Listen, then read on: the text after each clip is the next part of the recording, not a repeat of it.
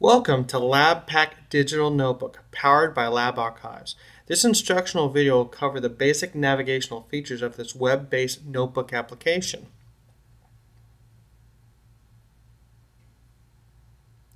The Notebook Navigator is located on the left-hand side of your screen. This can be hidden at any time to dedicate the entire window to your entry area. Within the top navigational bar, you can search your entire notebook, view notifications and assignments, or view help and support material and gain access to the main drop-down menu.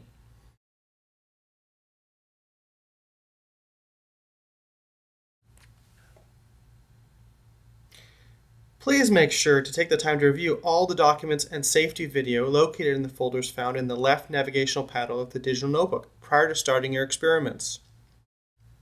Within the Notebook Navigator, you'll see the name of your assigned notebook, and below that you will see a series of folders, subfolders, and pages into which your notebook has been organized by your instructor and LabPaq.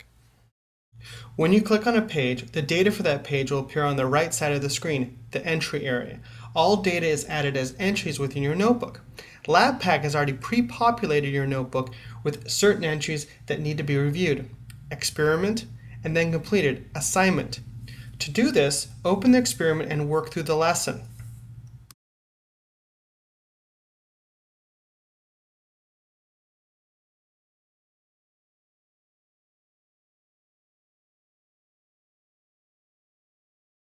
Then, download the assignment, a Word document, to your desktop by clicking the download link found in the bottom menu bar. Complete the assignment using your computer's word processor.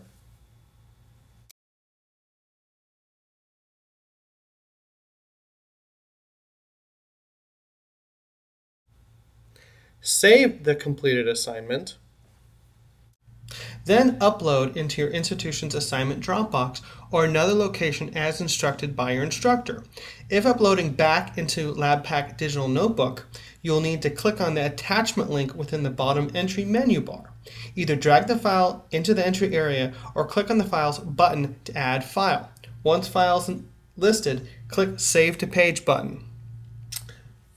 Of course, there are many other things that you can do with your LabPaq Digital Notebook, and we've prepared a series of short tutorials available from the support menu.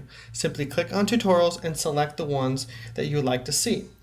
If you should have any questions, please feel free to email us for support. Thank you.